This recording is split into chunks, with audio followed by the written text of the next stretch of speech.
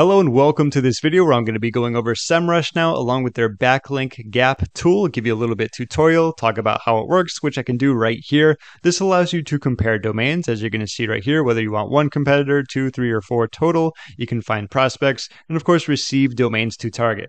Overall, you're looking at a very quick way to see what some of the best backlinks that they have that you can go after that you don't have yet. Of course, allowing you to rank higher in Google, which is what we all want. So in case you're not familiar with SEMRush, they do come with a free trial. I will put a link down in the description below in case you'd like to test them out.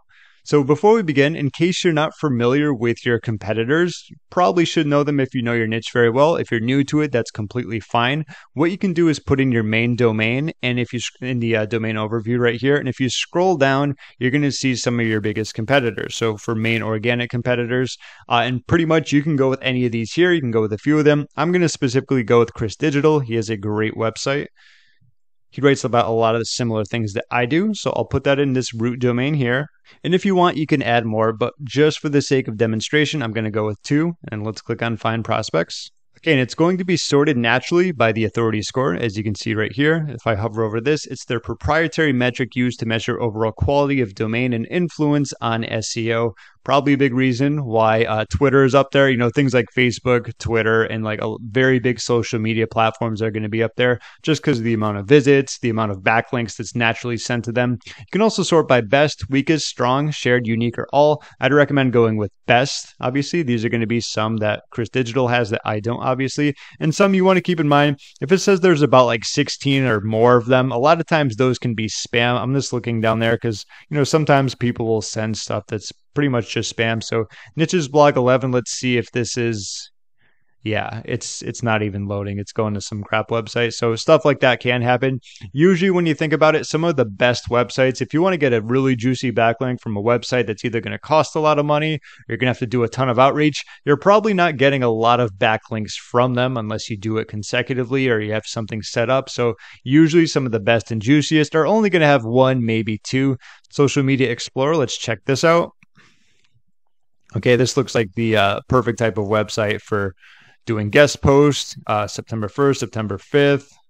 A lot of stuff going on, a lot of different niches, articles, but yeah, news and more, movies, cases, and so on and so forth. Now, there's something else that you can consider, especially for the fact that if you click on this, it's taking you to their homepage. That's good because you can always look for their contact information.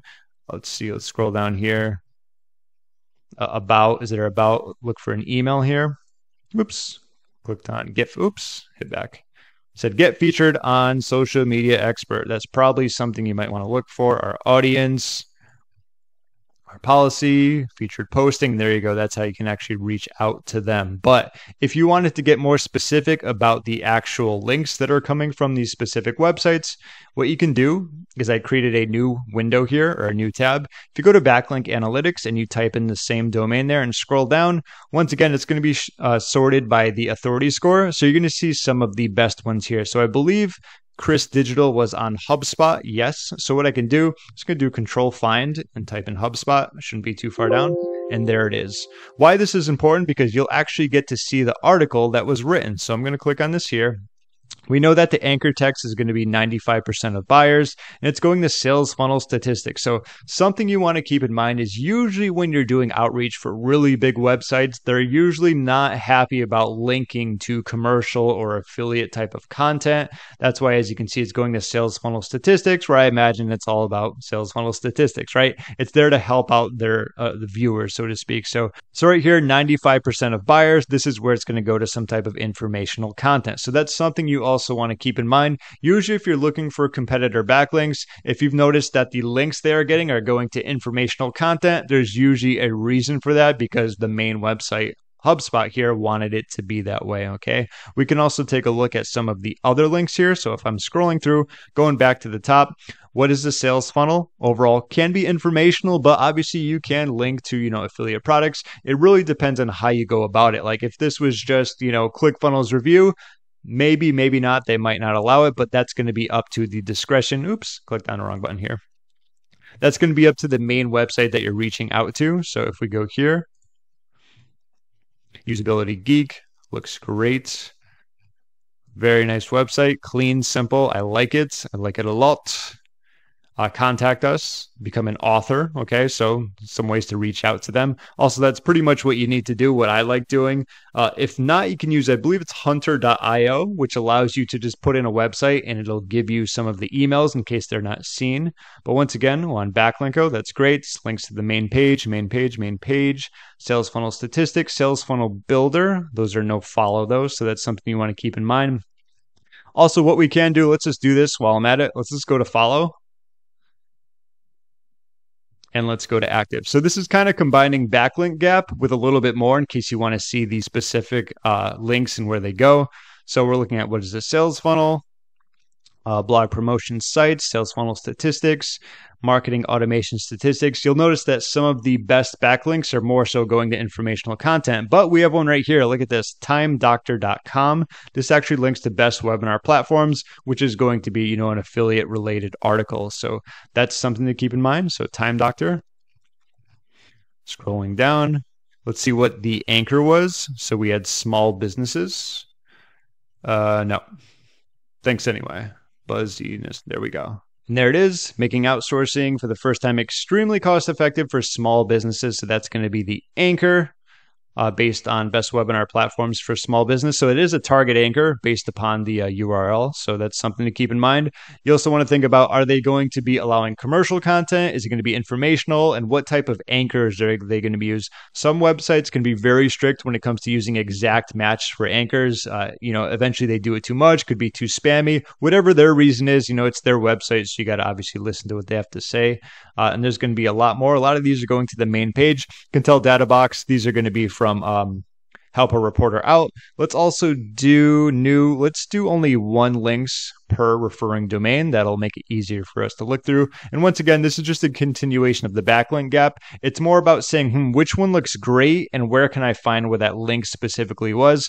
Obviously, of course, what you can also do is when you go to these, just kind of see where you can reach out to them. So let's say we have Jeff's website.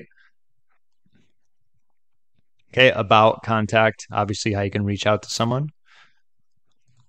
And just kind of continuing on going through a few more. We did only one, so now we see our one of Databox.